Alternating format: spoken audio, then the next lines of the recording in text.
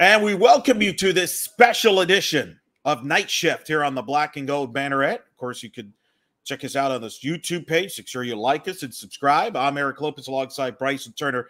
This is more about a special edition because it's the UCF Hall of Fame. That's going to be the big subject on this episode. Of course, this Friday night, the 2021 class will be inducted into the UCF Hall of Fame. They will also be honored during the football game on Saturday when UCF hosts East Carolina, a strong class. Of course, the Hall of Fame has existed since 1998. This is all brand new to Bryson.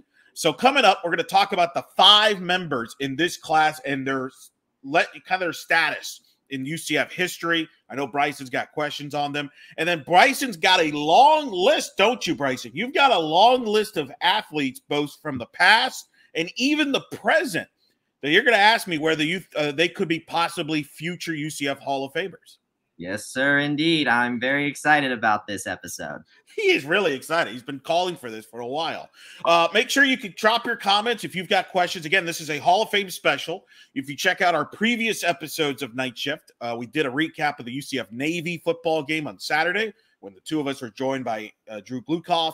Of course, check out blackandgoldbanneret.com for all the latest in UCF, as well as our podcast will be dropping later this week as we'll recap the Navy game and, of course, get you set for the ECU game and among all the other sports going on as well. We also, on this YouTube page, by the way, we have an exclusive interviews with 2 of the 5 members of this Hall of Fame class, Natalie Land and Alfia Charles. We'll talk about it. Now, again, this Friday is the Hall of Fame ceremony. The highlights, of course, this is a strong class that's highlighted by UCF football quarterback legend Blake Bortles. Blake Bortles is the headliner alongside UCF basketball star Jermaine Taylor. And you got Josh Sitton, offensive lineman for UCF. And, of course, Natalie Land and Alfia Charles is this class of 2021. Bryson, what's your reaction here as a newbie here on this class here with Blake Bortles, Josh Sitton, Jermaine Taylor, Natalie Land, and Alfia Charles? Obviously, there's a lot of interest in this class. As I mentioned, the event is sold out. They sold the tables to the public this year, and obviously it's done very well if they're sold out. What stands out to you? Well, I think a big one is the fact that we actually have 2 football players in there from the 2013, one from the 2013 team, and then Sitton from just before. I mean, for me, for someone that's that obviously follows, the NFL, the professional sports Hall of Fames like the MLB Hall of Fame and the NFL Hall of Fame. We all talk about, potential first ballot. I think it is well deserved as well. For someone like me who was, I'll date myself real quick. I was born in 2000, so Blake Bortles was the only one of these athletes I was really able to watch in person, and he absolutely deserves this by all measures, because that 2013 team led by him really put UCF on the national stage. Of course, we had to go through some stuff before we would return again, but absolutely. But everything that Bortles did while he was here is definitely worthy of him being included in this pantheon of UCF athletics, his legends, basically. As I've joined the Banneret and have learned more about UCF history, of course, Alfia Charles has really stuck out to me as well, especially since I've been so fascinated with Renaya Jones. And so learning about Alfia and what she has done also is definitely worth her inclusion in this as well, being the first night to be in the Olympics. So other than that, I don't really have much familiarity with the others. I do have a little story about Josh Sitton, though, that I will share once we get to him. But yeah, very enticing class, and I'm excited to learn about the holes that I have in them. Let's talk about, obviously, this class. Now, obviously, I'm not going to go into all the requirements to get in. We'll probably touch on that as this show goes on, because there's a lot of complications with it. There's multiple ways you get in. You could get in, obviously, first of all, if you're in 7 years after you got your degree, or 10 years after you played at UCF, 7 to 10 year range, you're eligible. You can get in, obviously, based on your achievements at UCF, but there's also a way where a UCF athlete can get in if they had achievements outside of UCF. So that's kind of some of the particulars of the rule. But let's kind of start with some of the current class here. And we'll start with Blake, because I think Blake's – would you agree? I think Blake's the headliner here. He's probably going to be the one that speaks last, I would assume, when they do the ceremony on Friday. He's the headliner. Would you not agree? Oh yes, I mean, just like any first ballot Hall of Famer is, I think he very much is the big headline and headliner here. I think the only other person that maybe we could probably consider as a possible one as well is Alfia Charles, if only because she is the only so far the only UCF Olympian. So I think that should probably be under consideration as well. But Blake, I think, would be the one I would bet my money on. Yeah, let's get into Blake, and we'll go each person here. Blake, I think, obviously led UCF to the Fiesta Bowl. Was a number 3 overall draft pick in the 2013 draft. Amazing career, and I think Bryson has become underrated. I think when we talk about the greatest quarterbacks in UCF history, Mackenzie Milton, who you know well, has come up a lot recently with the success he had here, in particular in 17 and 18. You have Dante Culpepper, well, obviously in 98. I think Blake kind of gets lost in the shuffle there a little bit. And I think that's unfair. I think he should be discussed more when you consider, and I mentioned this on the podcast when the Hall of Fame class was announced. Blake led 6 fourth-quarter comebacks during his UCF career. In comparison, Mackenzie Milton had 1 fourth-quarter comeback. The guy was clutch, especially in that 2013 when you think of the comeback against Louisville, down 28-7, down, against South Florida at home, down against Temple, down against SMU, and then his performance in the Fiesta Bowl. To me, it's Milton, Bortles, Culpepper, your superior. They're the top 3 quarterbacks. They're in tier 1 in UCF football history. But Blake's in that conversation, and you can make a case that he should be at the top. I don't know if he wins that argument over a Milton or Culpepper in the long run. I think but he should be in that conversation.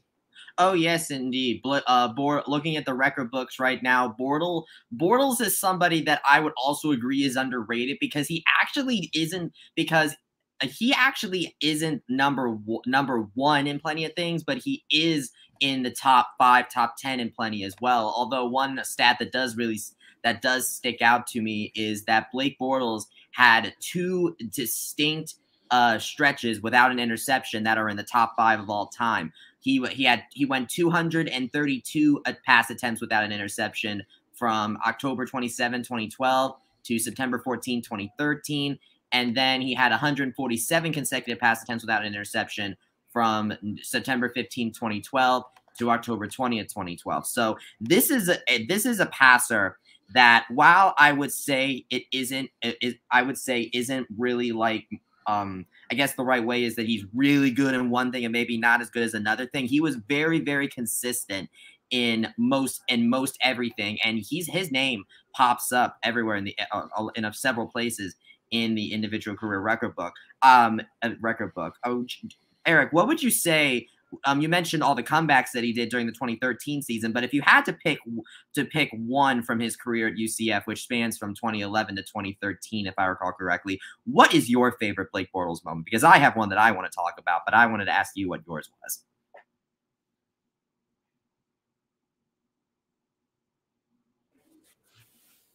Louisville game, 2013. The Louisville game in 2013 to 28-7, coming down from behind, leading that last-minute drive, going up against they're hitting Jeff Godfrey. Louisville, that was a Teddy Bridgewater-led team. They were everybody foregone conclusion to be the American Conference champion. They're overwhelming favorite.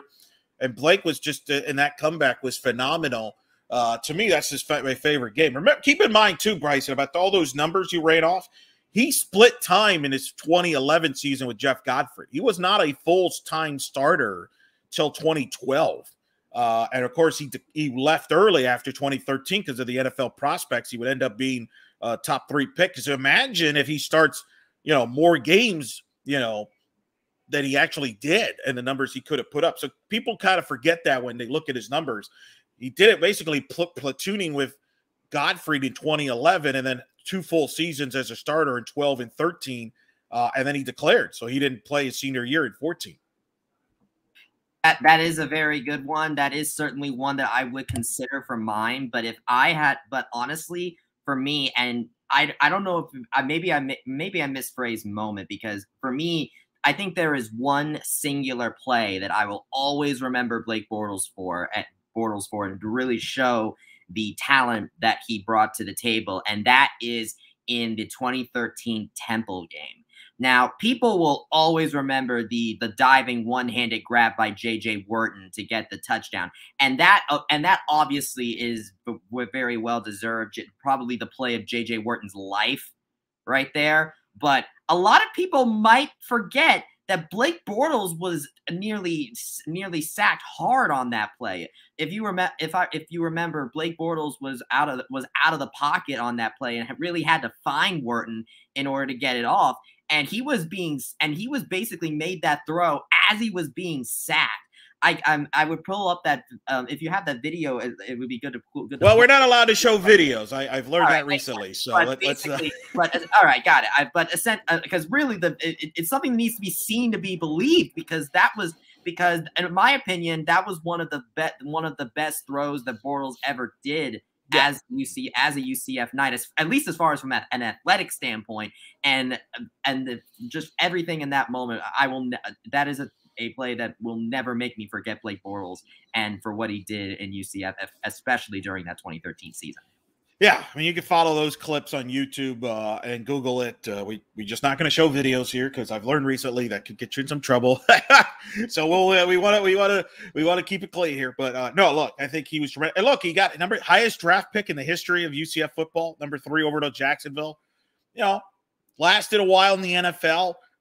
Probably – his career would be looked at differently if he wasn't the number 3 pick overall. If he was a 3rd or 4th round, I think people say, wow, he had a nice career. But because he was the number 3 pick, people kind of look at it as a disappointment. But I think we've seen how the Jacksonville Jaguars operate. And I think a lot of the blame for Blake's struggles turned to the Jaguars, in my opinion. But that's another story. Hey, I mean, at least, not everyone can say that they have a whole Twitter account dedicated to facts about them. And he was remember, he was a game away from being in the Super Bowl, leading the Jaguars to the Super Bowl when they lost to New England. He played well in that game. So certainly a fascinating career for Blake Bortles, certainly a legend, top 3 quarterback. I ranked him in the top 5 UCF male athletes of all time. And I think that's very fair. And so I have Blake there as a top 3 quarterback of all time. It's all subjective, obviously. But he was phenomenal, and I think, man, that 2013 season, Bryson, was a thrill ride. It's because that was when UCF got to the Fiesta Bowl for the first time and beat Baylor. They were a huge underdog against Baylor, so well deserved for Blake Bortles to get in there. Next guy I want to talk about, Jermaine Taylor. Oh, Bryce, my opinion, the best UCF basketball player of all time. Top 7 UCF athlete. I ranked him in my top 100 UCF male athletes. You could Google that on blackandgoldbanneret.com. Unbelievable athlete. Dominated, could fly, put on a show. Maybe the best athlete I've ever seen UCF have in a basketball court. Had to cut a bit of a run in the NBA with the Sacramento Kings and the Rockets and so forth. Has played in the Big 3. But JT, man, awesome player. I mean, people think of Bo Clark and JT. Jermaine Taylor is probably the 2 greatest, most recognizable basketball players. Certainly Taco Fall now has become recognizable with his success, and BJ Taylor. But as far as JT's the best individual basketball player they've ever had. I mean, the numbers he put up, Bryson, I'm sure you're looking at, pretty insane what he did throughout his career. I wish he would have had better teams around him so he could have been, but he was the Conference USA Player of the Year in 2009.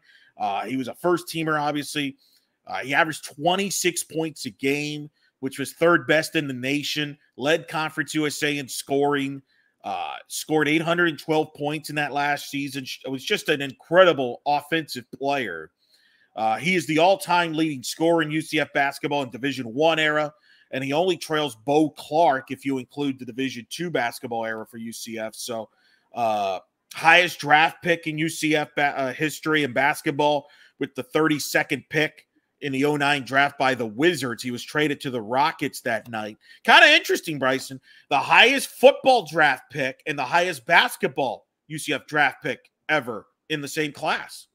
Oh yes, I think it really speaks to the level of talent that the UCF Athletics has been able to bring in ever since they moved up to Division One. Now, obviously, Jermaine Taylor and Blake Bortles are in very different periods of time, but I would say ever since UCF has gotten to Division One, they've been able to really bring in these generational talents, and now they're finally really getting their just due and getting inducted together, which I think is really great.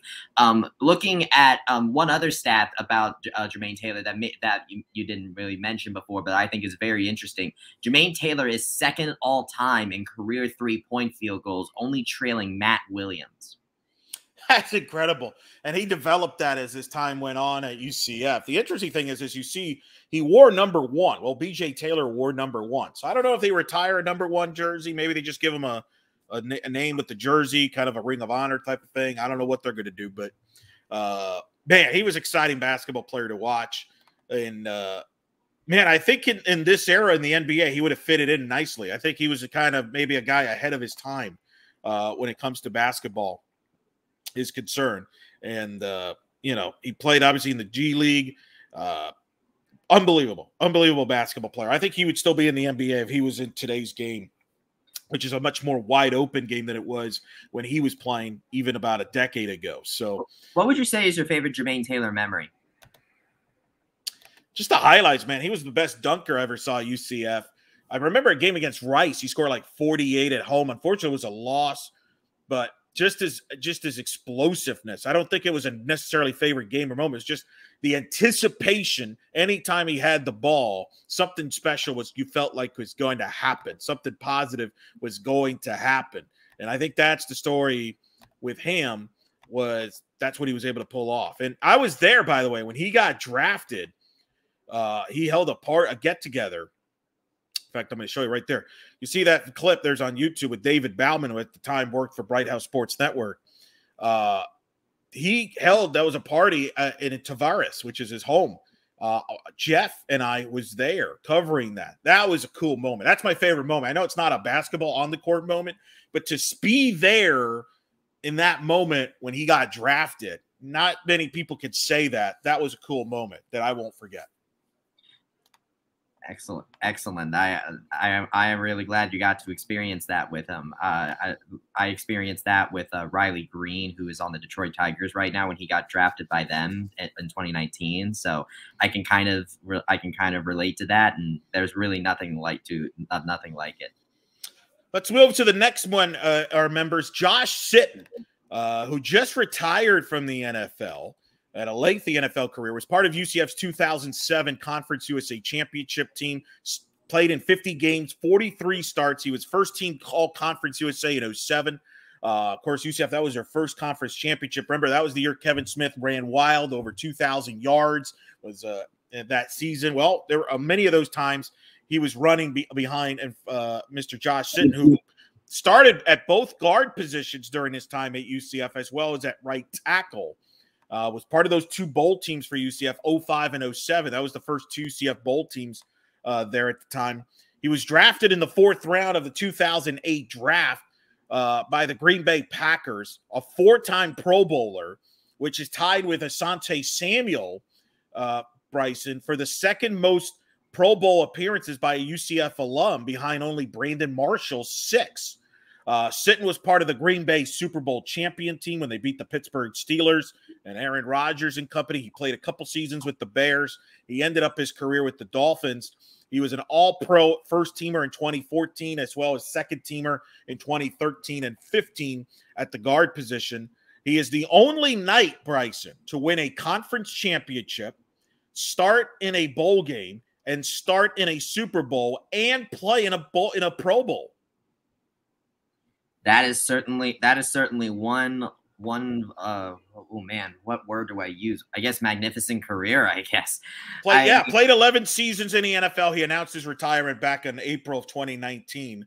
I had him ranked as the 12th greatest UCF male athlete on the top 100 male list there. So yeah, I mean, sometimes it's really hard to talk about offensive linemen because they don't really have statistics in the same way that other players do. But I think honestly, if you just look at how long his career is, I think really kind of speaks for how good of an offensive lineman he is. Because what an offensive lineman needs to do is basically protect and be unmoving, basically. And if you do that, then you're going to have a very long career, and that's what Josh Sitton did. I mentioned earlier that I had a little bit of a Josh Sitton story, and we mentioned the 2013 season, and I had a great privilege of attending some of those games in 2013 thanks to my dad, who had connections, and that was really the reason I kind of became a UCF fan in the first place, after going to those games and really experiencing the bounce house. And through that, and during one of those games in 2013, I actually ended up meeting Josh Sitton when he was on a bye week, I believe, from the Packers, and he came to the game. And my family heard that he was there. And so, being an NFL player and me being like, the oldest child, who was like 12 years old at the time, obviously we had to meet him. And obviously it was a short interaction because he was busy, but it was just really cool to be able to meet him. And he was a really nice guy from that interaction. So so not only was it great to meet him and now learn about him here, but also he came back to campus long before now, and I have a feeling he's still not going to be forgetting his UCF roots now or forever. Gets in with because of his NFL career. Some people have a problem. They feel that this Hall of Fame should be just based on what you did at UCF and not necessarily after that. Your response, what do you think, Bryson? Are you cool with some UCF guys getting in part because of their pro career? Now, I think Sitton was a great lineman, so I think he has, worthy consideration as a UCF, but clearly his NFL career pushed him over there. Do you have a problem with that? Do you think it should be exclusive to what you did at UCF, or are you good with the post UCF career as being a part of the equation as well? Well, I mean, if one of the requirements is if you made it to the Olympics, so that, I mean, which usually can happen post UCF, which good segue, mostly could happen post UCF. So, I mean, if that's a requirement, then I think post UCF considerations is probably something that you want to do. Now, obviously, you shouldn't go willy-nilly with it, but if someone, say, had a bit of a average career at UCF and then catapulted to stardom in the pros, then I think that you kind of have to include them for the pro. But if, say, they had an average career in UCF, an average career in the pros, I mean, you can make an argument for it, but I think that, but I would take the first guy over the second one. So I think it just really depends on the athlete, but I think post UCF inclusion should really only be served for someone that really nailed it in the pros, and in this case, Josh Sitton did just that. Well, and you mentioned Olympics. It was a good segue because our fourth member is Alfia Charles-Wilson, first track and field athlete ever to be inducted into the UCF Athletics Hall of Fame. First track Olympian in UCF athletics history belongs to Alfia Charles-Wilson. Part of a great athletic family. She's married to Torian Wilson, former offensive lineman for UCF, who was part of the 2013 Fiesta Bowl team. I actually talked to her at a one-on-one interview with her. You can check that out on our YouTube page. Subscribe to that. We'll hopefully also have an article on the site, blackandgoldbanneret.com. But this was the one you're excited about, Bryson, because you've been into the track with Renaya Jones recently. But really, Renaya is kind of, while she's been successful, UCF's had a great legacy of track and field, and Alfia Charles was a big part of that. Oh, yes, indeed. I think that, being able to learn about Alfia has been an absolute blast, and really shows that this UCF track team is honestly just on the rise again, really. It really. And looking at the legacy that she left behind, she still holds the program record in the outdoor 400 meters at 52.49. 49. So the fact that that record has managed to stand since 2013 is certainly a testament to how good of an athlete she is, and how good of an athlete will need to be if they want to break it. Now, Renaya, I don't know if Renaya would compete in the 400 meter sprint, but considering the athletes that head coach Dana Boone has been bringing in, I think maybe in the next few years we could possibly see that happen, and it really speaks to Alfia to really set that precedent and be able to showcase, really be able to showcase how the standard really for UCF track and field athletes in order to make it to the Hall of Fame. When I made my list about people to consider to go into the Hall of Fame, I looked at the previous Hall of Famers and saw where they are and really used that as a comparison. So since Alfia is the first track and field athlete to be in the UCF Hall of Fame, she really helps set that standard for every UCF track and field athlete going forward if they maybe have aspirations to be in there one day. You're muted, Eric.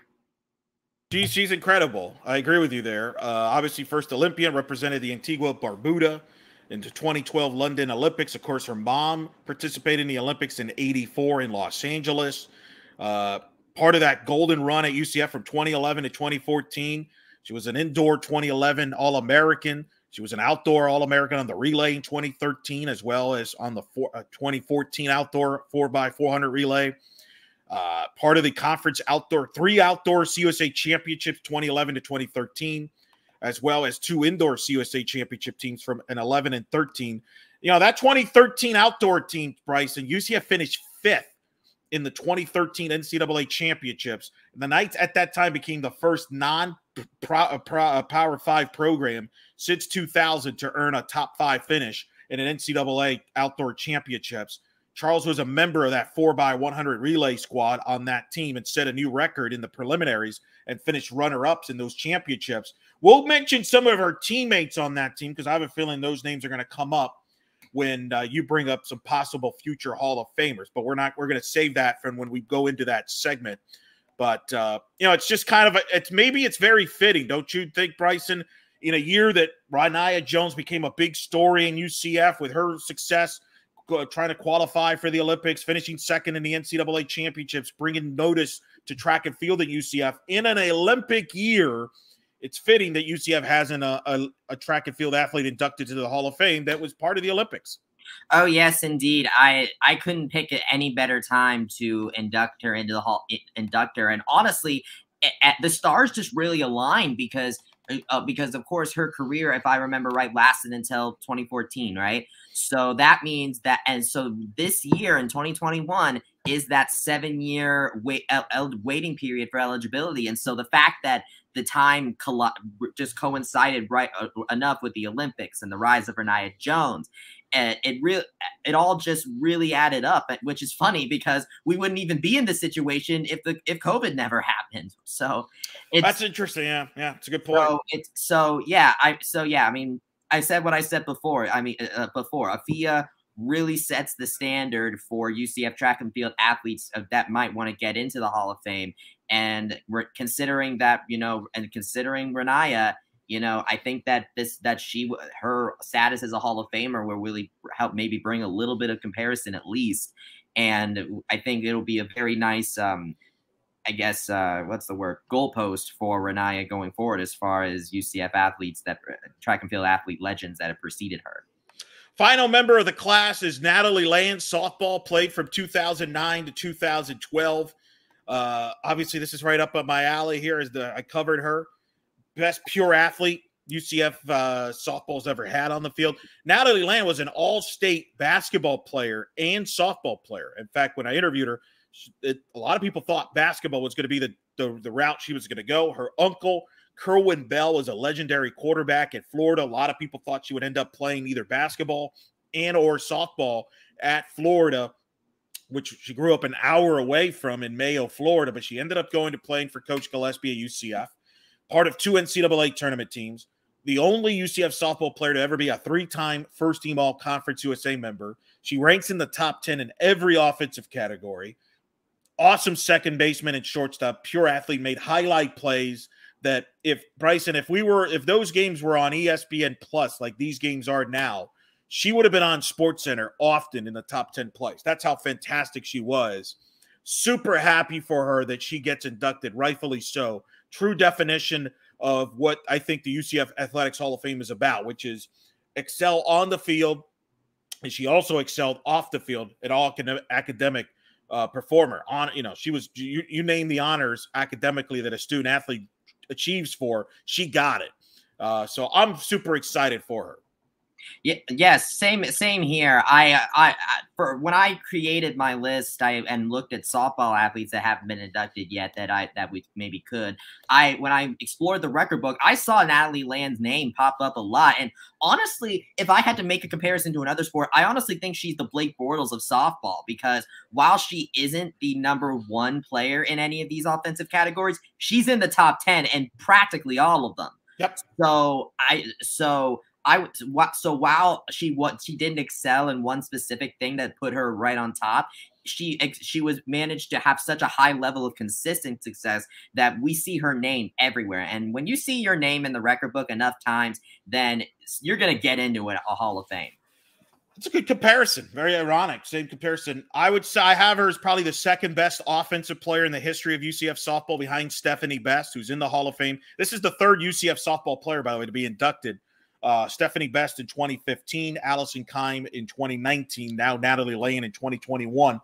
I think she's the second best offensive player of all time. I think Steph, who coached her for 2 seasons as an assistant coach, would be the first to tell you, if you combine the overall package, what she did defensively in the infield, either when she was starting at second or when she was starting at short, alongside her offense, I think pound for pound, she's arguably the best infielder UCF has ever had. Steph was not the defensive player that Natalie was. Steph was a better offensive player, but Natalie was the better defensive player. She was a great offensive player, different style than Stephanie. She was more of a gaps hitter, but she could pop one out of the park from time to time. And then, obviously, to me, she's a top 5, at least at a minimum, top 5 player in the history of UCF softball. So, and, you look at the eras, Bryson, obviously I'm part of it. To me, in UCF softball, when they started in 2002, it was really, you could argue it was the Stephanie Best era from 02 to 05. If you just narrowed it down to one player, she was the best player during the A-Sun era. Then you had the Allison Keim era from 06 to 08. Then I think it was the Natalie Land era from 2009 to 2012. And then you had Mackenzie Audis, Shelby Turnier, and then most recently, Aaliyah White. Those are the players that probably define those 4 or 5 year runs that UCF has had, if you break it down to that way. So super excited. Very important recruit. As I talked to Natalie in the interview, really the first big recruit that UCF got over Florida at that time. That was significant as well. So super happy that she gets in. Yeah, I would say that thinking about the different eras, I would say Natalie Land in the same way that, and again, we're gonna go with the Bortles parallels again. I think that she, and while she never got to experience the highest that UCF softball would get to, considering the coming into the age of Aaliyah White and the powerhouse of UCF softball is today, I think that her time here was a very important stepping stone that program needed to take in order to get to that, just like with Blake Bortles and how he was an important stepping stone for us to get to where UCF football is now. No doubt. All right, so that's the class of 2021 and where we think they stand, which was kind of cool to do. Now we're going to get to the part that Bryson's been licking his chops for. He is going to run off a bunch of athletes from various sports that he will ask me about their consideration for the Hall of Fame. I have not seen this list on purpose because I'm curious what he came up with. And we'll try to do this sport by sport to give you an idea what the future holds. We don't know. We've heard speculation that the Hall of Fame ceremony, which got moved to the fall this year, by the way, used to be in the spring the last few times, will now be in the fall. They're going to try to do it annually.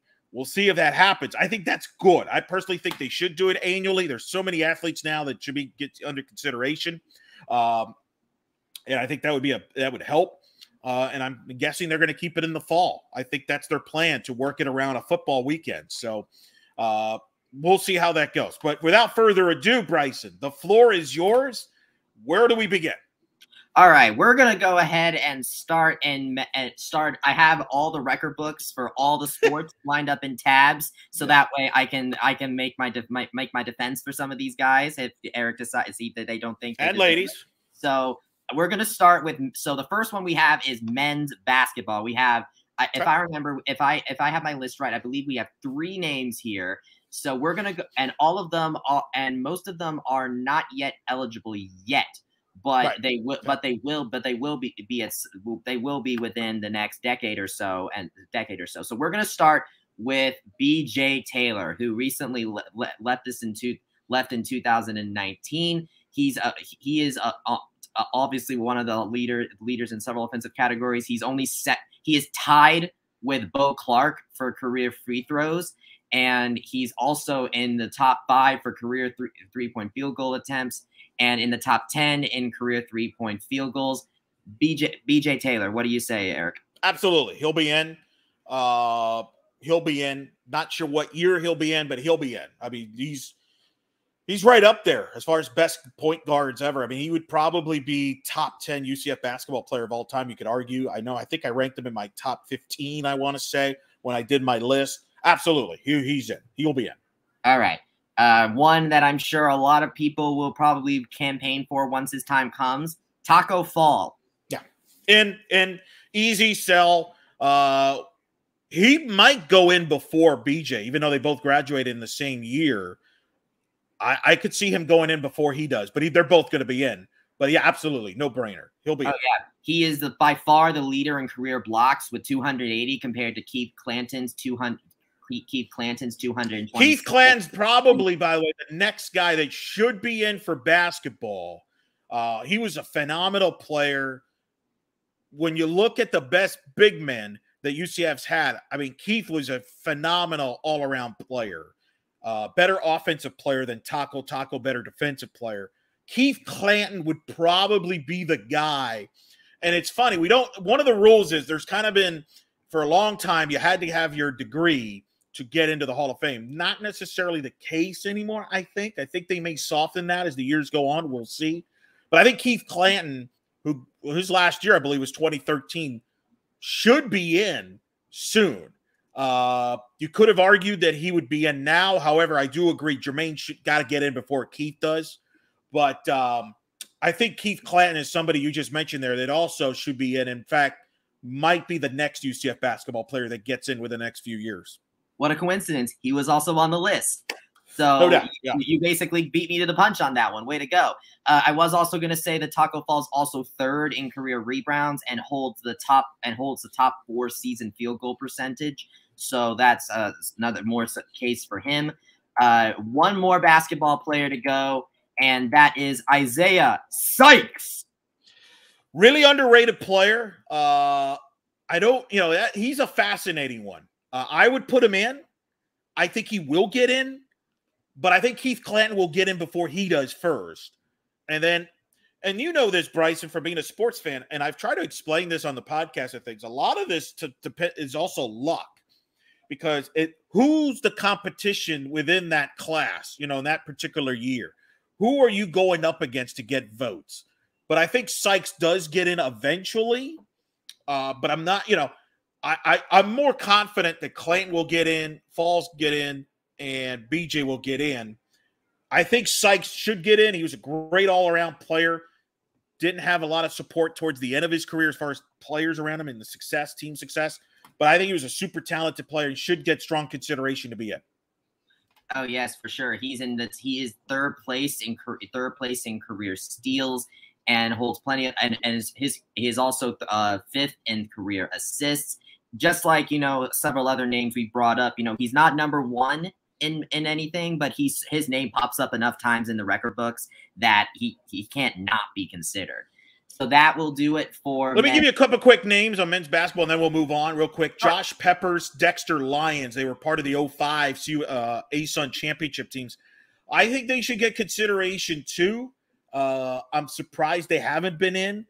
It's going to be a challenge to get them in, because obviously as we go through the years, there's going to be tougher competition, which is why I wouldn't be against if they expanded it to 6 athletes and stuff like that. But those are 2 other names I would also throw in there, but I'm not as confident if they will get in, because, like, for example, they may have to go up against a Keith Clanton. They may have to go up against a BJ Taylor, a Taco Fall. So, but I just wanted to throw those 2 names out, because those are 2 guys that probably in that 05 run maybe got a little overlooked here a little bit. But anyway, next sport.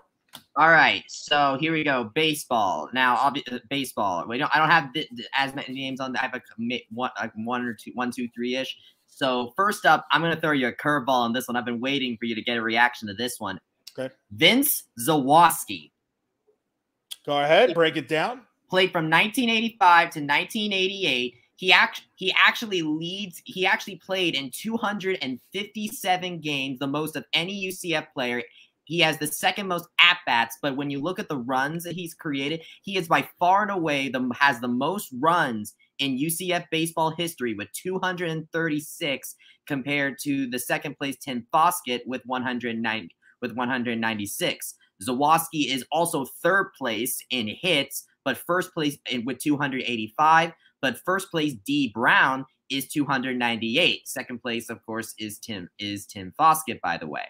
Zawoski is also second in RBIs in all time, only 8 behind D Brown at 229. D Brown would also be a name that I would consider as well.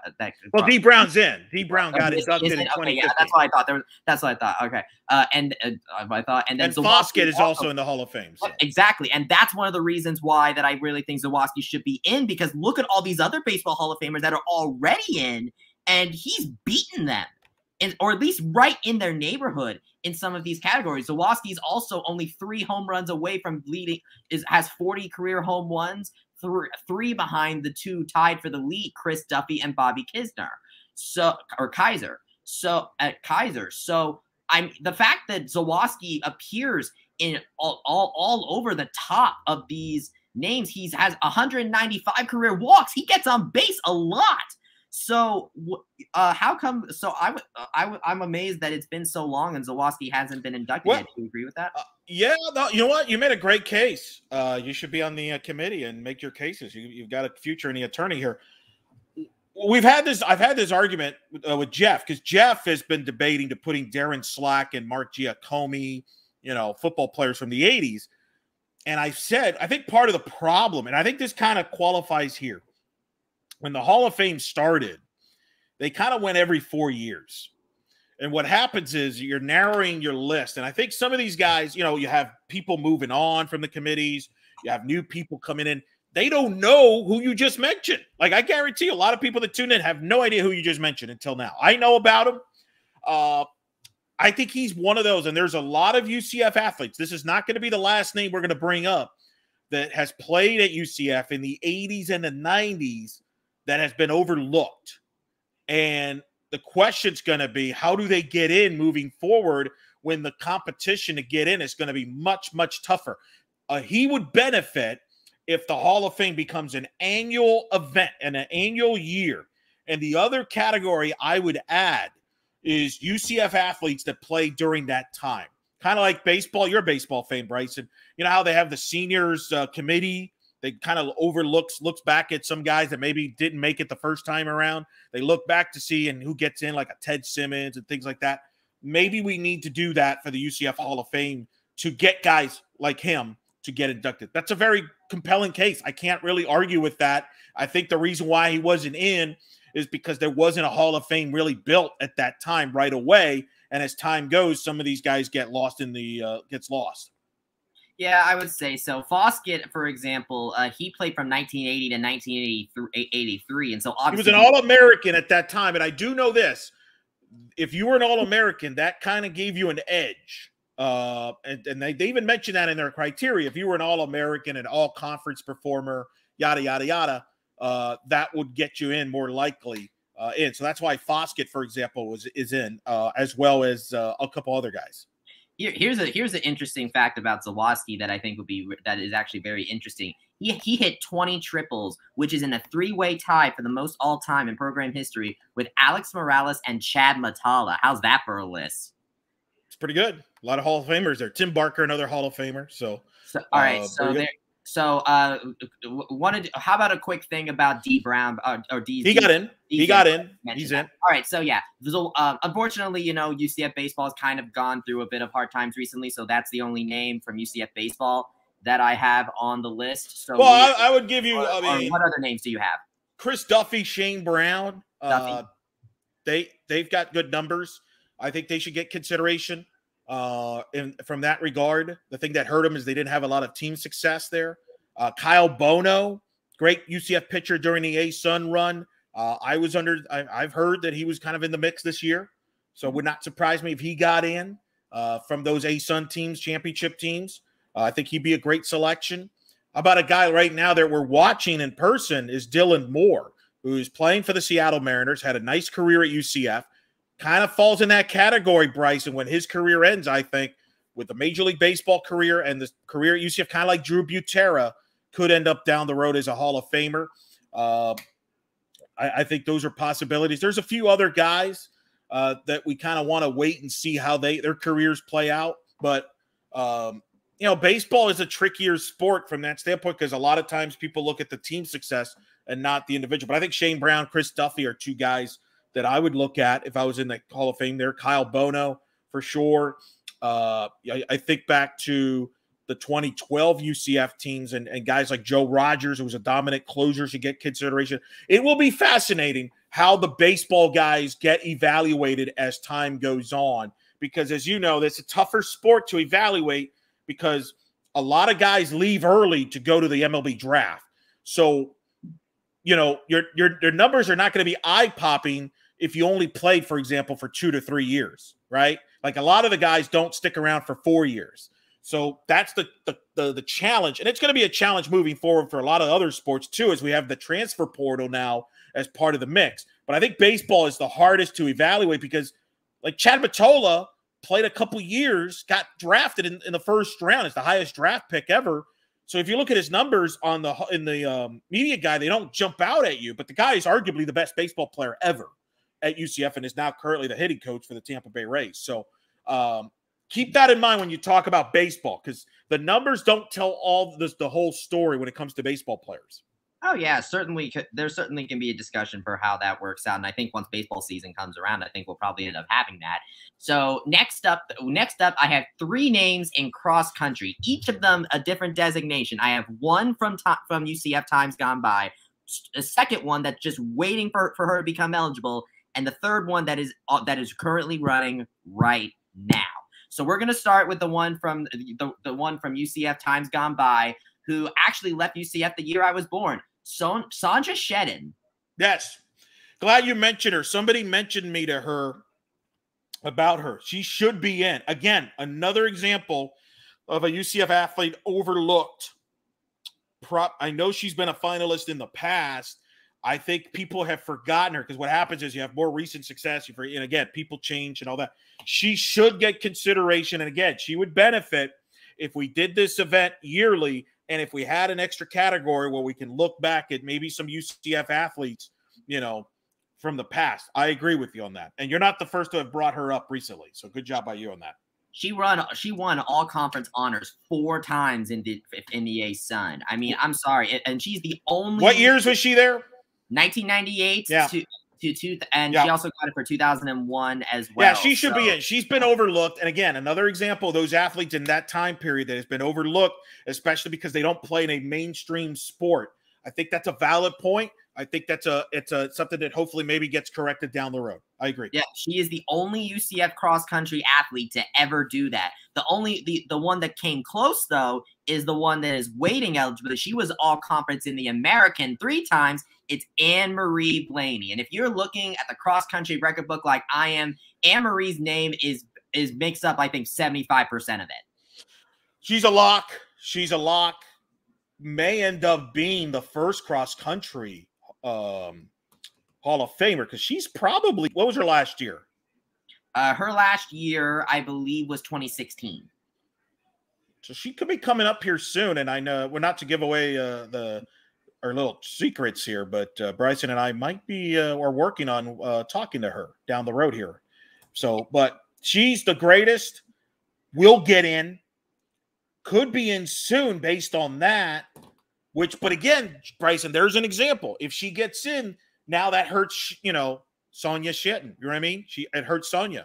And that's kind of the issue, especially when we run into these Olympic sports, is they're kind of going up against each other. It's unfortunate, but that's a fair. But yes, Blaney's a lock. Yeah, no doubt. Well, I would personally argue that the fact that even Anne-Marie Blaney didn't get all conference honors 4 times, I think is certainly a case for Sonja.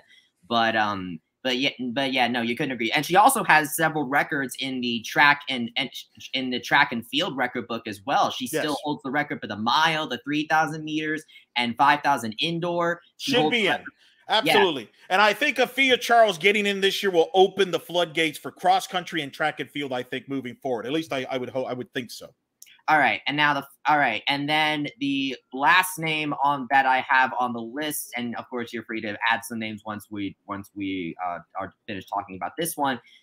She is currently running right now. She is a freshman. Do you think that if Valerie Lastra keeps up the performances that we've seen out of her, she's already run one of the top 15 fastest 6Ks in UCF history, and she's already a freshman. If she can keep this up, do you think that she could be inducted? Well, it's hard. I mean, she's just beginning, but certainly she's on the right track, right? I mean, she's being compared to Blaney already, so that's a good start. So maybe she could be, from the present group, would have a possibility, but it's so early. We got to see how this plays out. But yeah, I mean, I think she's one to follow and monitor from a cross-country standpoint to see, because she may be, I know some people think she has a shot to break some of those Blaney records, so we'll see. All right. And any other names that come off the top? Not for cross country. I think you nailed it pretty good. I think that's really good. All right. Let's go ahead and do football. This is going to be fun. Boy. All right. So, well, some people would say there's already so much football in. That's part of the issue with the other sports. That is very true. Almost every class has at least 2 football players getting in. But go ahead. We're going to go ahead and all right. So we're probably going to scan through this, a lot of yes and no's, because I do want to get into the other sports. Oh yes, for sure. I agree. Yeah. I agree. Yeah. So we'll kind of maybe go a little deeper on some highlights. So first off, I have the ones that are already eligible. They could be inducted today. So we have Bruce Miller.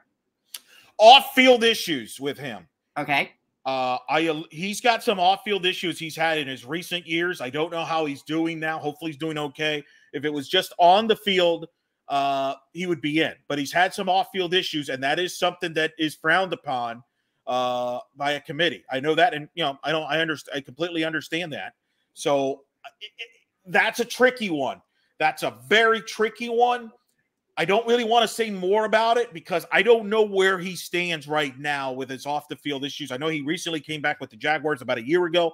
Hopefully all those issues he had was behind him, but I don't know what's going to happen there. Remember, we've had one of the popular topics over the years is the late, great Gene McDowell has not been in because he was part of this felony case for the cell phone scandal back for UCF football back in those days that ousted Gene. There have been a lot of people behind the scenes trying to get Gene in. I personally think Gene should be in, but the reason he's not in is one of the details of the Hall of Fame is if you have a felony in your records, you're not eligible for the Hall of Fame. And so while this is not a felony that you would think of as a serious felony, nonetheless, he does have that in his record. So I'm not saying that that's what Bruce has, but I do know that Bruce's off-field issues, you can Google that, would be the reason why it would keep him out if he does stay out. I don't know what's going to happen there, Bryce. And that's one that we'll have to go year by year and where everybody stands at that. All right. Well, let's go ahead and keep going. He's playing in the NFL right now. He used to have the longest field goal in NFL history, Matt Prater. Well, he gets in. He's going to get in for his pro career. He wasn't a great kicker at UCF. Everybody remembers he missed the extra point in a Hawaii Bowl. They lost the game against Nevada. He missed an extra point in overtime in a homecoming game in 2004.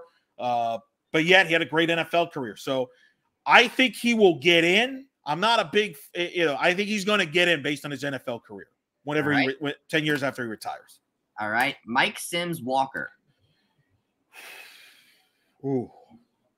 So the argument there is he had a better college career than Brandon. They played together.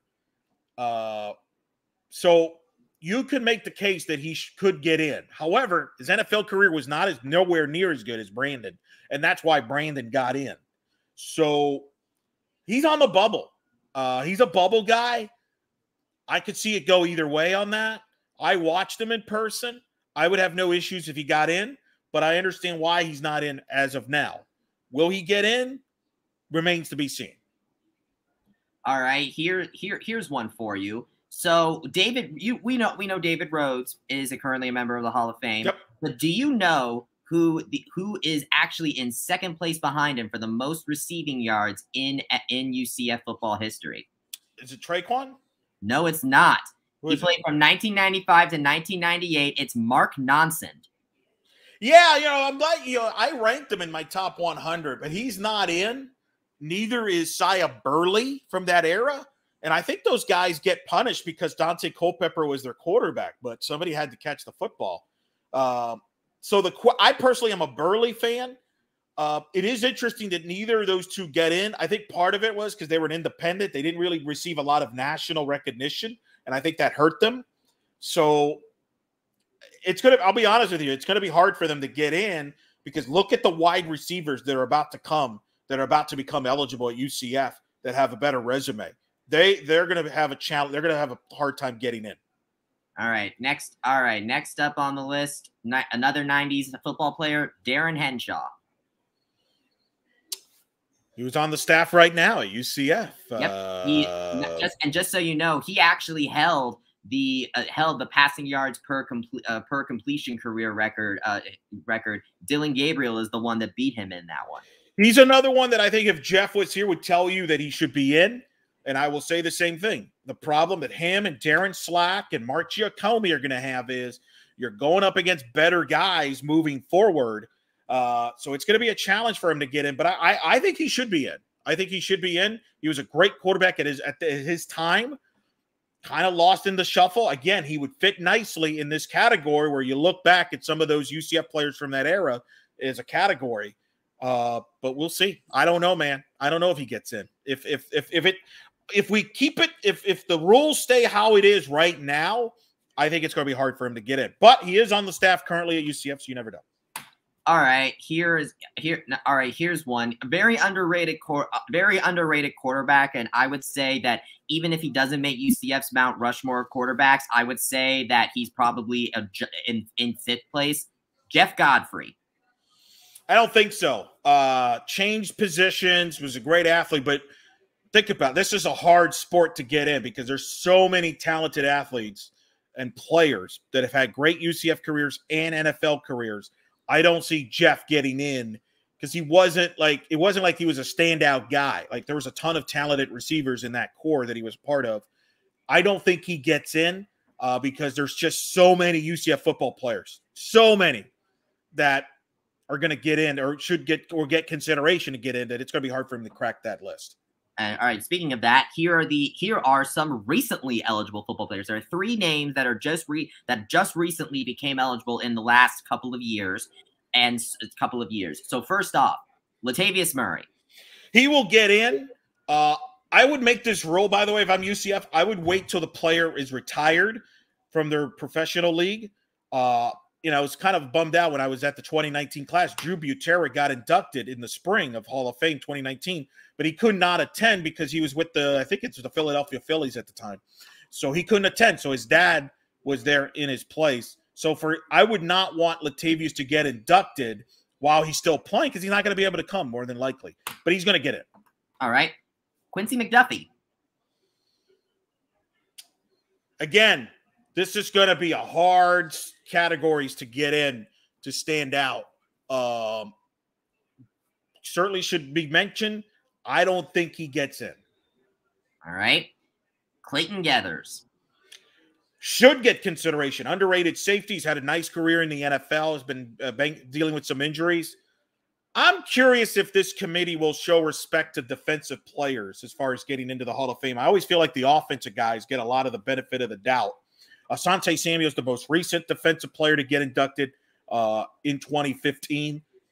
I think Geathers will get consideration. I could see that going either way. I think he gets in, but it might be a while. All right. Maybe. Do you have any other defensive players that you'd like to see get in? Oh, wow. Well, the Griffin boys are going to get in. The Griffin boys should get in. All right. The real controversial one is, do you put in someone like Mike Hughes, who was here for 1 year and made a huge impact? I don't know. A lot of people, I think, would have frowned on that. So I don't think he gets in from a defensive standpoint. But, yeah, the Griffin brothers stand out. Terrence Plummer, linebacker, UCF Fiesta Bowl. I think should be the next guy to get in from a defensive standpoint. We'll see if he does. AJ Bouye might get in. He's had a really good NFL career. All right. So I think he's a name to watch. I'm good for now for that. All right. All right, now we're into the not yet eligible ones. These are from the more recent teams, and if they are from the 2013 team, then they stuck around for a little bit after that. So first off, we're gonna start. I think these are gonna be obvious. Mackenzie Milton. Oh yeah, he'll be in. All right. Enough said. The running back duo of Greg McCrae and Adrian Killins. Ooh, I don't know. That's tough. So Killings, that's a tough one because how do you separate them? You have Otis Anderson in that mix. Like, which one really stood out? Killings was probably the more popular guy. I don't know. I don't know about that one. I don't know if they get in. Well, I'll say this. I think they're all going to get in. I'll say this. They all get in because I do think the 2017 football team will get in at some point. They have inducted teams before. The cheerleading national championship team, the 1978 volleyball team. I think the 2017 football team will get inducted. So as a result of that, a lot of these guys like McCrae's and Killings and Borderlines will basically get in through that. But I don't know if they get in individually. All right. The entire 2017 team actually was on my list, by the way. And on the topic of entire teams, considering this team has had so many successful players on it, do you think the 2013 team might get in? I would be for it. Their criteria is if you win a national championship. That's fair. I don't know if I agree with that criteria, but if they stick to that, probably not. But I would give that team consideration for sure. All right. So individual now. All right. Now we're back to individuals. Traquan Smith. Should be in. I think he's the best UCF wide receiver that I've seen in person. And that's saying a lot. I've seen Marshall. I've seen Sims Walker. I think Traquan's the best. Hasn't had the NFL career yet, but I think he should be in. Yes. All right. We'll stick with wide receivers. Gabriel Davis. Well, if he continues to have a nice NFL career, he'll get in, and probably rightfully so. Him like Traquan. I think those two. I like those two better than Killings and McCrae getting in. All right. One more name from the graduated but not yet eligible. The all-time leading scorer for UCF, Matthew Wright. Well, he's played in the NFL. If he could have a nice NFL career, that will help. We'll see. Kickers are tricky to kind of handicap on that. All right, one more football name for this, and I think a lot of people will be curious to see if maybe he could get inducted one day, especially if he comes back with a vengeance. Dylan Gabriel. We got to see how this ends, right? It's like that movie that we don't know the end to that. We'll see.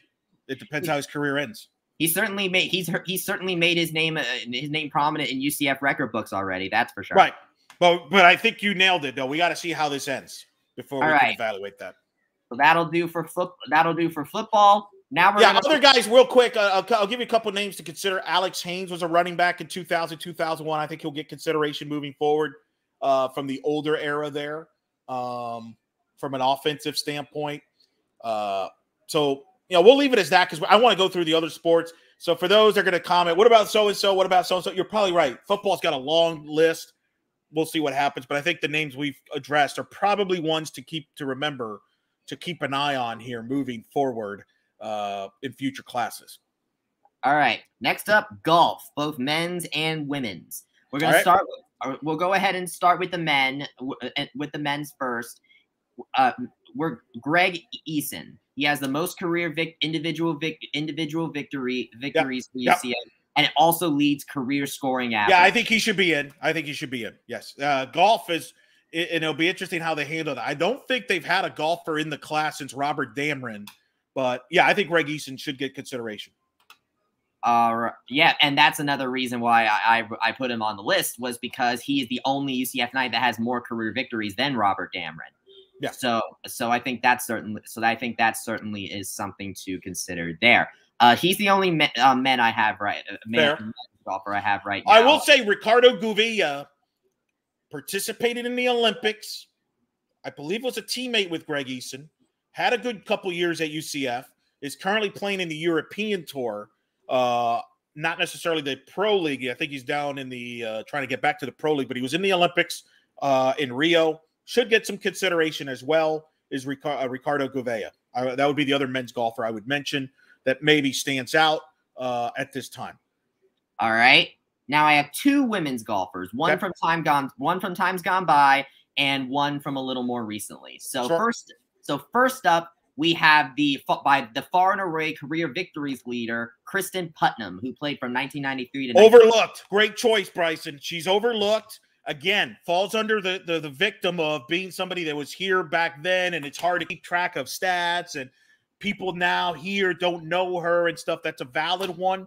I had her ranked in my top 80 UCF female athletes of all time. Very much overlooked. All right, and then one more name. She is not yet eligible, but I'll give you another name from that era, Liz Early, who had a cup of coffee in the LPGA. 5, yes, she's right behind there. So yeah, I ranked her in the top 30 in my rankings list. All right, one more name. She's a little more recent. Her name appears, and she's second in single season average, and she did have the lowest 54 total in Knight's history until today when Tenrata Pitton beat it. Elizabeth Moon. Oh, okay, you caught me there. Elizabeth Moon is also tied for the lowest 18-hole record as well. She's good, but to me, the one that's going to get in before her, should get in before her, because I think she's the best UCF golfer ever, is Ashley Holder. I'm surprised you did not mention Ashley Holder, who was a 3-time All-American honorable mention in 14, 15, and 17. 3-time American Golfer of the Year, 14, 15, 17, was an American Conference Freshman of the Year.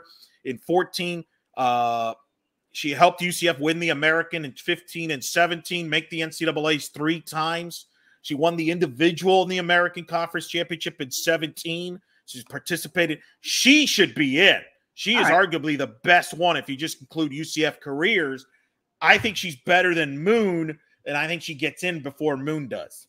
Fair enough. I looked a little bit too much at the stats on that one. Holder is the third career UCF women's golfer to achieve a career individual victory. She was just recently joined by Tenrata Pitton today. Congratulations to her. I'll talk about her on Nightcap and probably gush about her as well because my family is a big golf family. We love this sport, so there you go. That'll certainly be something going forward. All right. So next sport, we got one rower on here. Lauren, or 2 rowers, I'm sorry. Lauren Aiello. I can't pronounce it, I'm sorry. Well, name the other one. Name the other one. Christina Sarf, right? It's the other one you have? Yes, Christina Sarf. Sarf should be the first rower to be an individual rower. She was the first All-American ever. She was part of the first UCF rowing team to make the NCAA tournament, I believe in 07, I want to say. Sources have told me she was in the mix this year. She was a finalist this year. So I think her time is coming. I think she gets the first choice. She becomes the first rower of the 2. So if you ask me, and rowing is a tough sport to just get a bunch of people in because it's a weird sport to kind of evaluate and things like that.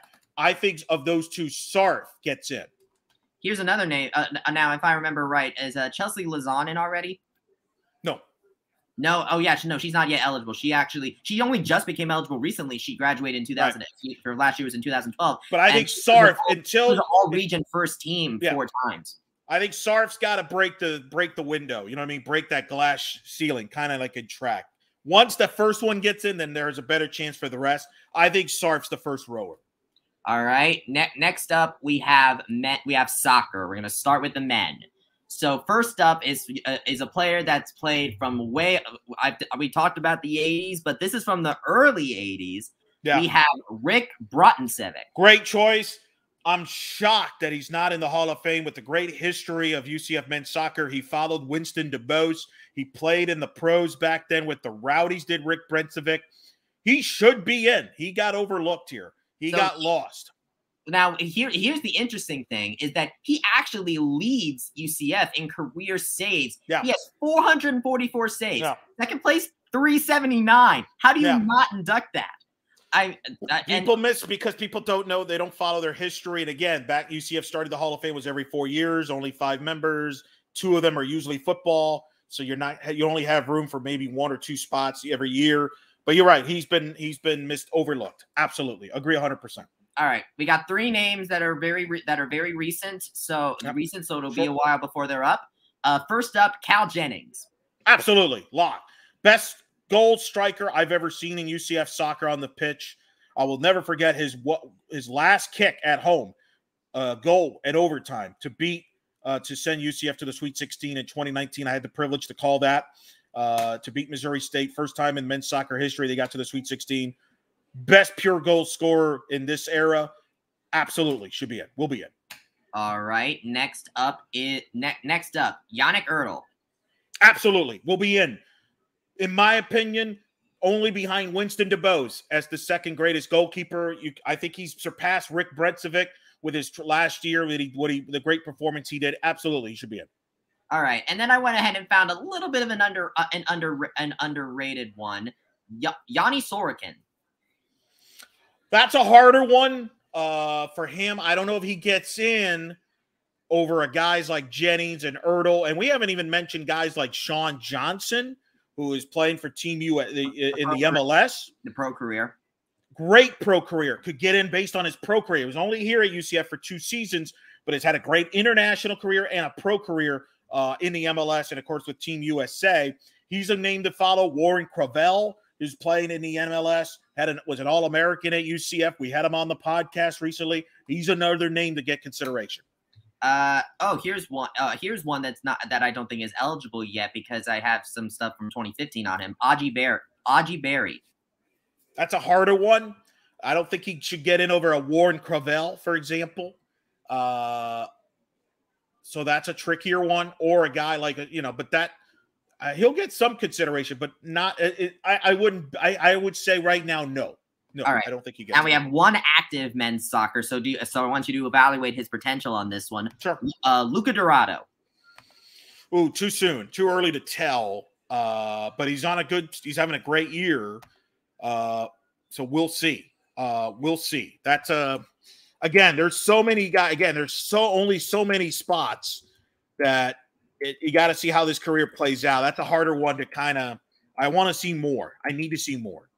All right. I have I believe 2 names from women's soccer because, when you're playing in the same sport as Michelle Akers, it's definitely a hard act to follow.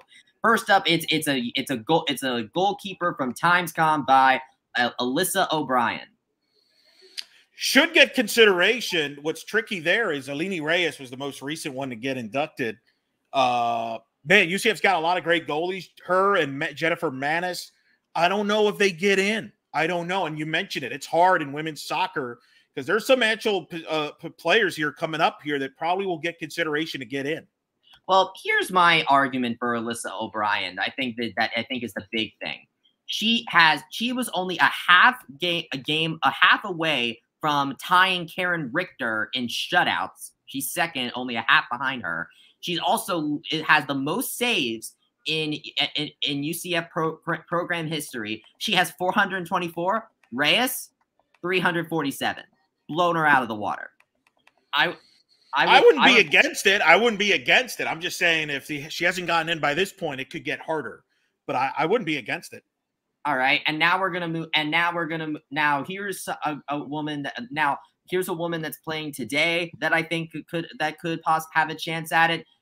I would say, and Caroline Delisle. Yeah, the track that she's going, she'll get in for sure. If she continues the track that she's going, she'll get in. Yes. All right. Who would you say are any other names that come to mind for you? Tisha Jewell should get consideration. I thought she might have had a shot for this year or maybe in the next couple of years. I think Trisha Jewell should get in and get consideration on the women's side there. And then it gets tricky there. There's a lot of standout players. Morgan Ferrer, but she wasn't there a long time. Kayla Adamick, Marissa Jones. Diggs. Say who? Amy Jones, 90s. Amy Jones had a great career, kind of been overlooked, part of that 90s era. There was kind of the lost time because UCF was kind of transitioning from conference to conference. Tricky. It's tricky on that one because the standards for women's soccer are very high.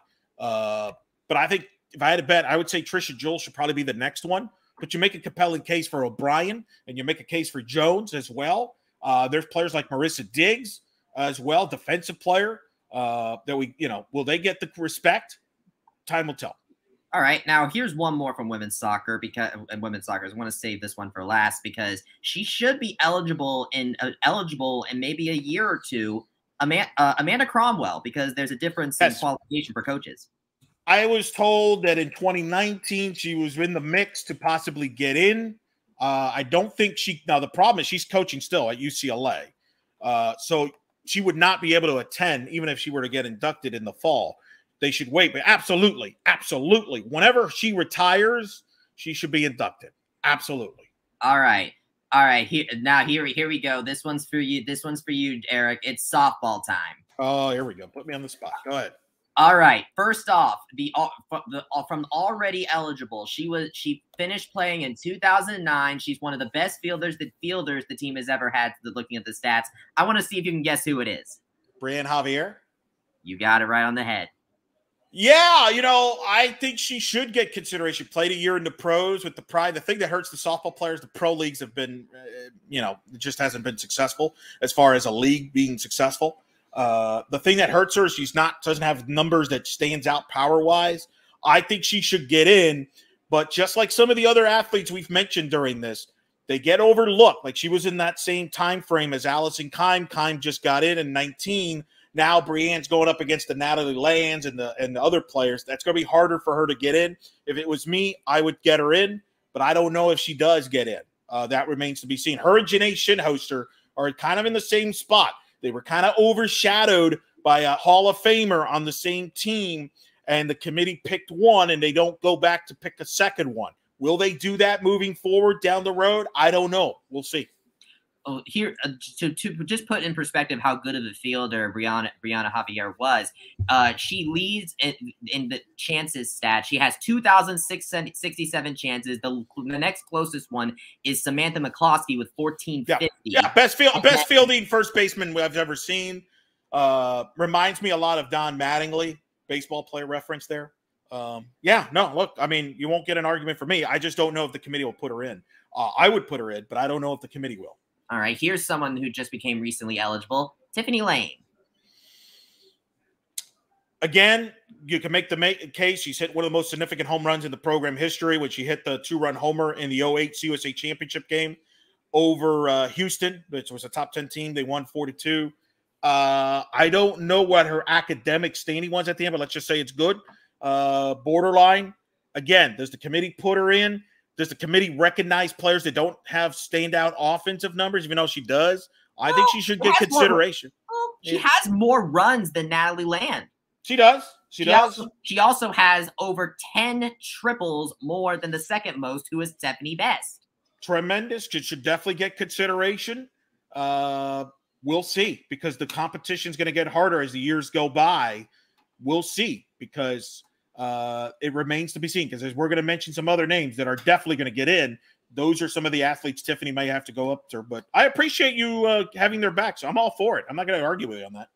All right, and now next up we have a few. I don't have anyone from the current team right now because obviously they're not playing right now. Fair. I do have 3 recently departed softball players that are not eligible yet, but obviously will become eligible at some point in the near future, because obviously UCF softball has been really great the past several years. So first up, Shelby Turnier. Absolutely. Locked. The most decorated player in the history of the program. She will be in the minute she's eligible. Absolutely. Next up, first All-American ever. Next up, Mackenzie Otis. Should be in. Should be a lock. I actually would vote. I would actually like to see her and Shelby get in the same class, because they were the shake and bake. That was their nickname. They were the 1-2 punch in the 2015 team. They should be in together, but they both should be in. They're definitely locks. They're both top 5 all-time UCF players, without question. All right. And then, of course, we had to say goodbye to her this offseason. I think you know who I'm going to talk about here. Aaliyah White. And should be a lock when she gets eligible. She should be a lock as well. I will give you 2 more names. Kaylee Novak, who her dad was the pitcher at UCF, Tommy Novak. I think both of those people should be considered. How about that? Wouldn't that be cool, Bryson? If you can induct Kaylee Novak and her dad, Tommy, who was a 2-year pitcher, the ace in the mid-'80s, beat Florida. I think they both should get consideration. I think both should be in, especially Kaylee. Kaylee was an amazing infielder, very similar to Natalie Land. And then Ferris Sullivan would be the third baseman. Another name I would throw as a consideration was a Player of the Year 2014. I'm not even going to bring up Linnea Goodman, who certainly has great numbers and played on the Swedish national team as well. There's a few others, but I did want to bring up the Novaks because I think that would be kind of cool to have a father and a daughter in a class, wouldn't it? Oh, yes, I would agree with that. And I think if the UCF Hall of Fame becomes an annual thing, I think that that's certainly something that they would do. And I think that it could make the class stand out really well. It would certainly be one of the biggest stories of the class, that's for sure. Yeah. I would say. So, all right, so that is softball. We're now going to move on to tennis. Tennis. We're going to go faster on this because we got to wrap this up here soon. So that we do. So first up, Broxacay. I don't think so. All right. Don't think so. Because I think you're going to – tough sport to get in. Adeline Bradu. Tough one. I don't know if she gets in either. I think you're going to see – I don't think you're going to see a tennis player get in until this current run that we're currently under right now. Go ahead to the ones we just saw in the last year or two. I don't think you're going to see it until they become eligible. Speaking of this current run, Gabe DeCamps. Yes. He might be the next men's tennis player. He might be the men's tennis player that gets inducted. All right. Any other men's tennis players you'd like to bring up? Let's see what happens with Hildebrand this upcoming year. He's one to follow on the current team. But I would say DeCamps. And then on the women's side, there's a couple. I think Rebecca Stolmar might get consideration down the road. And the other one from this past year's team that was ranked singles will also get in as well as consideration. But, I think those are the ones you're going to look at as far as that's concerned. All right. Next up, got 3 names in women's tennis. None of them are eligible yet, but they should be. But they will be soon. First up, Monica Matthias. Borderline. We'll see. Who are the other 2? Natalia Serrano. We'll see. Who's the third one? Current player Valeria Zaleva. That's the one. Thank you. She will get in. I think she will get in. I think Stolmar has a chance to get in. Probably, I think those 2 that I just mentioned have a better chance than the other 3 you mentioned, although Monica has a shot as well. All right. Next up, track and field. We are. So Alfia Charles just got in, and you said with her the floodgates are now open. It should. So these 3 women just recently became eligible along with Alfia. Jackie Coward, Ariel Scott, and Jen Clayton. So, and you didn't mention Octavius Freeman.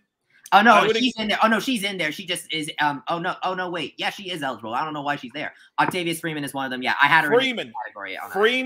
Freeman, Scott, and Freeman, Scott, Coward should be in. All right. Over Clayton. Clayton was more of a relay person. I'm not saying she shouldn't get in, but I think if we got to rank them, I think Scott, who won a national championship, although I do know she had some off-field issues. Hopefully that's behind her. I think Scott, Coward, Freeman, in whatever order you want to put them, those 3 need to be in within the next 10 years or so. Do you have any – now, these are all obviously track people. Do you have any field events do you think we could maybe see someone in yet? As far as what? Field, like, a high jumper, a pole vault, a long jumper, that type of stuff. Oh, that's tricky. I don't know if the Hall of Fame can equip to that. That's a trickier one. I think those 3 I just mentioned are the next 3 that will probably be in consideration and should be in within the next decade for the track program. I think just the way it is. They were part of that successful run. Carl Smith Gilbert, head coach. That was who I was going to mention next.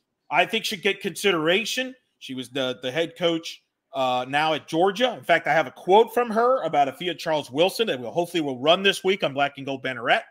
But she should get consideration when her career is done because what she put UCF track and field on the map nationally. All right, let's go ahead and just quickly address a coach that you very much highly touted, Linda Gooch. Will be in, should be in. My philosophy is she should wait. They should wait till she gets in, retires. but I could see her getting in the next few years. By the way, Renee Gillespie for softball now at Iowa should be in down the road. We didn't mention that. We haven't talked coaches in the other sports. Cromwell should be in. Gillespie should be in. Talk Cromwell. Yeah, we've talked Cromwell. Kurt Spirall, men's basketball, I think should get in down the road once his career is done at Iowa as the assistant. And I think from a current standpoint. Oh, no, we're going to get to her. I know who you're going to say. We're going to get to him. I have him on the list. Don't worry. We'll get to him. All right, go. I just forgot to mention from track and field, Renaya Jones. Man, she's off to a great start, isn't she? I mean, if she continues this track, no question she'll be in. All right. All right. Now, women's basketball. I got 2 names for you here. Go. They're not eligible yet. KK Wright. Yes. Probably, arguably the best basketball player in women's basketball in the program history. I ranked her in my top 20. Yes, she should get it. All right. Zakira Lewis. Zai, I don't know if she gets in. She had a really good career, but I'm thinking, there's some players like Aisha Patrick. There's players like Chelsea Wiley who are not in yet. I think they get in before Zai. The only one I feel the most comfortable with is KK. All right. We're going to do volleyball and then one more athlete and then one more name that I think would be very interesting to discuss really quickly. So here we go. Volleyball. We have plenty of them here.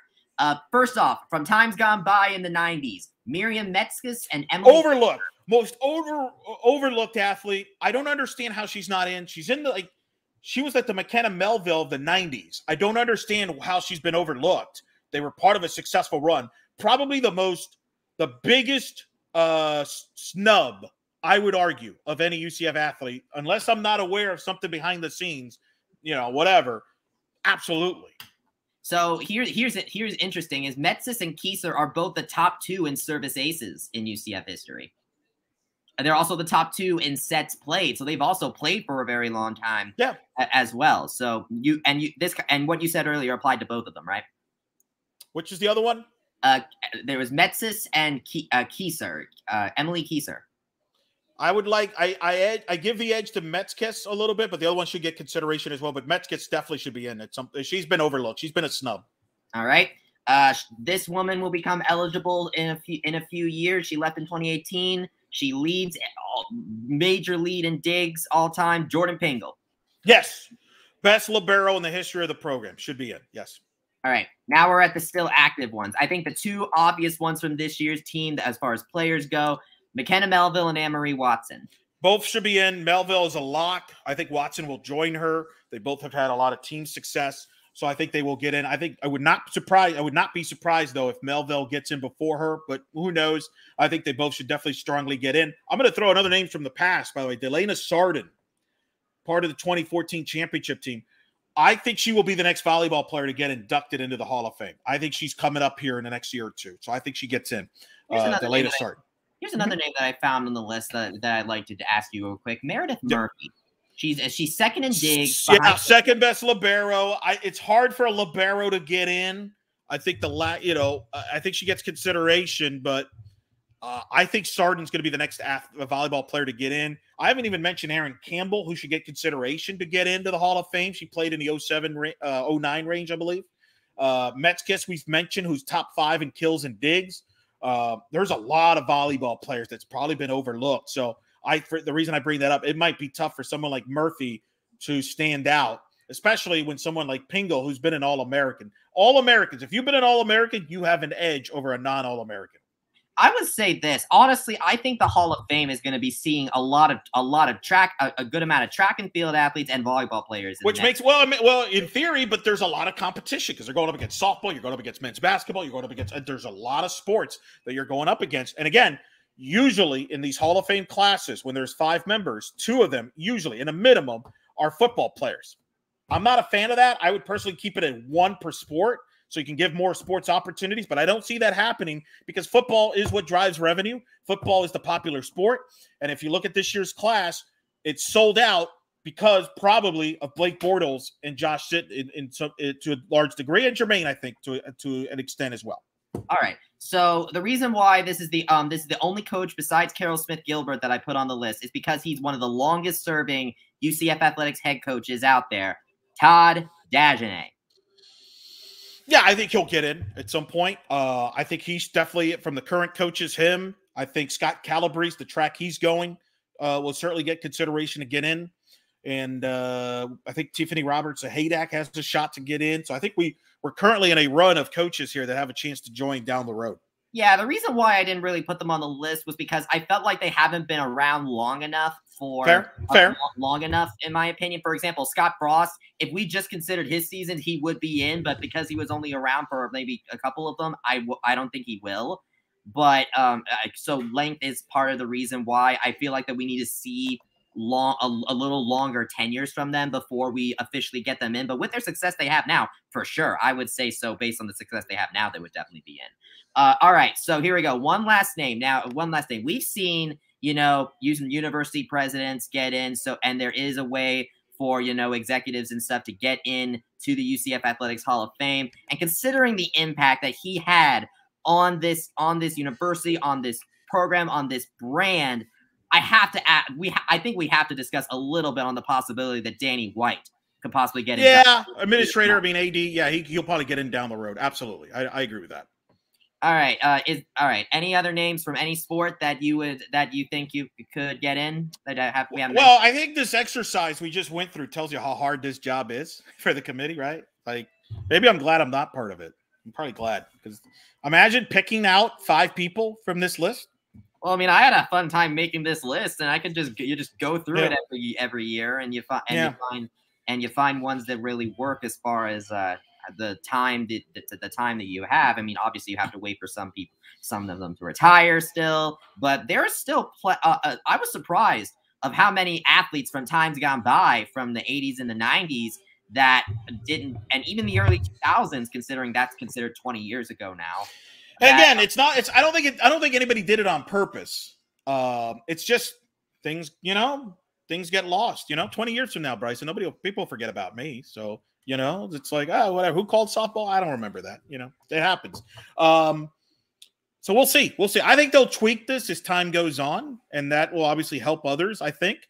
Hopefully, I think the main thing is they can do this in an annual standpoint, yearly standpoint, and maybe add a category for like some of the, I don't know how would you name it? Seniors or the veterans, like the 80s, 90s era. You know what I mean? Like, I don't know, however you want to name it, title it.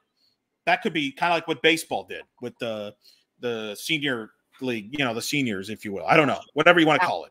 So here's an interesting thing I just thought of, because John Hitt is in the UCF Athletics Hall of Fame, and obviously there's still length of tenure to be considered with this. So obviously it's something we're still kind of going to have to see. But do you think if things go well, do you think that Alexander Cartwright could possibly get in there because if he getting us into the Big 12? Well, he helped us get to the Big 12. That's going to help. And there has been presidents that are been voted into the Hall of Fame. So yes, I think those are all in play. Yes.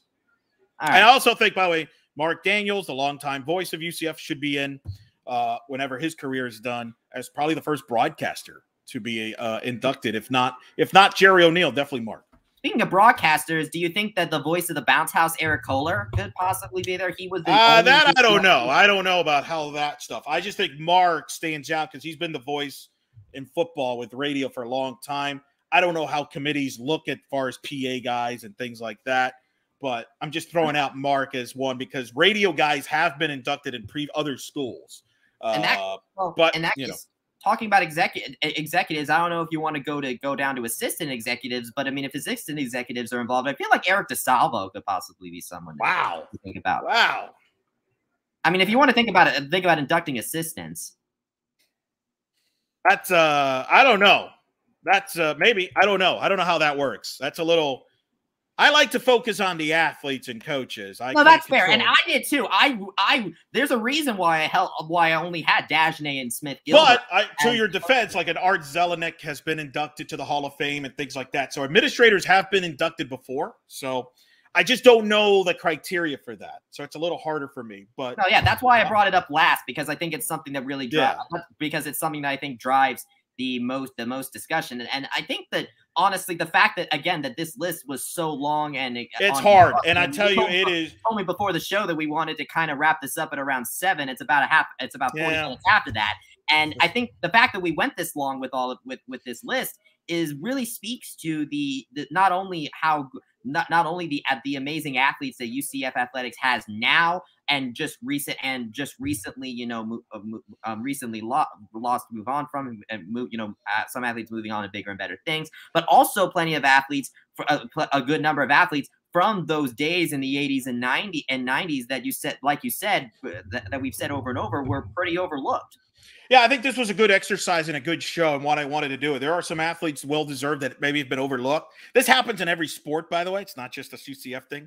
This happens in NBA, baseball, football. It's tough, and I think the committee has a hard job because and it's a good problem to have. There's so many worthy athletes that it's hard to just put them all in. You know what I mean? I think from the outside we think it's so easy, but it's not. And I think this show has shown how hard it is with all the names that you brought up. I mean, you did the research. There's probably names we haven't even mentioned that probably also should get consideration, but we've run out of time for that. But I want to, salute the committees that they've done a hard job and a good job. This is a great class. This one, the last 2 Hall of Fame classes, Bryson, this one, and then 2019, that was obviously had George O'Leary, Kevin Smith, Brandon Marshall, Alini Reyes, Allison Kime, and Drew Butera. I would argue these 2 last classes are the 2 best classes of all time. That tells you how tough this is, because we're seeing the best. I mean, we're talking about the best of the best. And, man, it's a hard job. So salute to everybody that takes the time to be involved and make this happen.